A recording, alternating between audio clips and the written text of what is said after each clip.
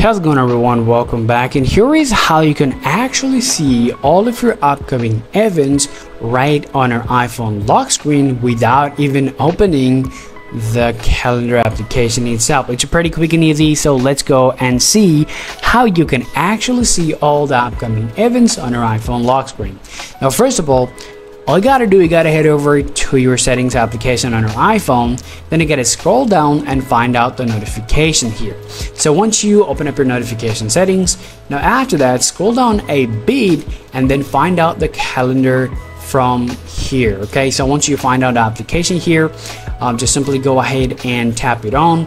Next, you have to check the box under the lock screen from here, and now after that, just simply tap on show previews. Now make sure to select it always. Now go back to your previous page, then scroll down and tap on customize notification. From here, make sure that every type of notification is turned on, and that's about it. This is how you guys can see the upcoming calendar events right on your lock screen. Well, that's it. Now still, there's one more thing that you guys actually can do here. All you can do, you can simply swipe down from the left side of your screen here, then you will see your lock screen. Now here, you can tap and hold your screen, and then you can see the customize option. Simply go ahead and tap it on, and then select your lock screen, and here you can see an option called add widgets. So if you tap here, and if you scroll down here, you can literally see your calendar widgets here. So simply go ahead and tap on calendar widgets.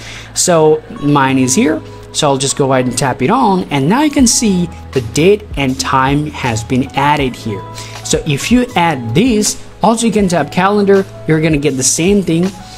So if you just scroll down a little, you're gonna be able to see the calendar application. If you tap here, you're gonna be able to see the option called next events.